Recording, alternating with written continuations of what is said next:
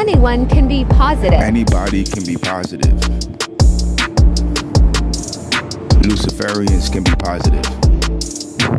They disguise it themselves as being philanthropists and entrepreneurs and humanitarianists, right?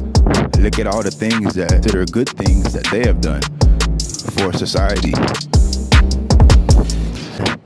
Later on, you find out that all kinds of things are riddled in your food supply or medication on commercials that are supposed to, quote unquote, heal a certain symptom, but then the side effects is 10 times more harmful and would leave a person in a more detrimental situation as far as their health than the first state, right? There is a such thing called righteous anger.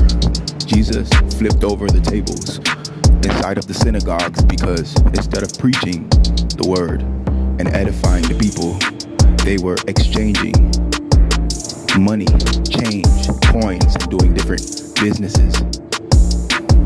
Now, I wouldn't be surprised if some of those were illegal businesses, which is probably why Christ got upset and flipped over those tables.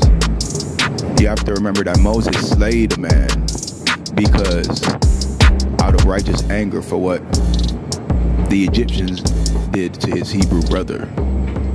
But we see how the Most High took care of it in a different way and still allowed him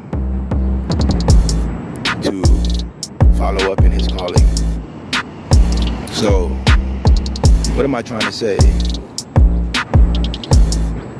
Your positivity is a part of your righteousness, but the Most High is looking for specific flames of fire.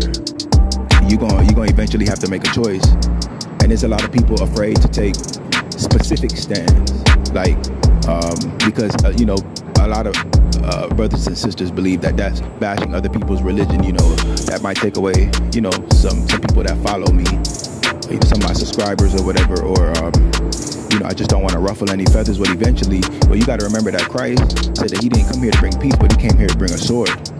You got to remember that there's a separation happening right now. So at some point, against your will, you're going to have to make a choice and draw a line in the sand and be specific for who you stand up for. And being positive isn't going to fly anymore with the Most High.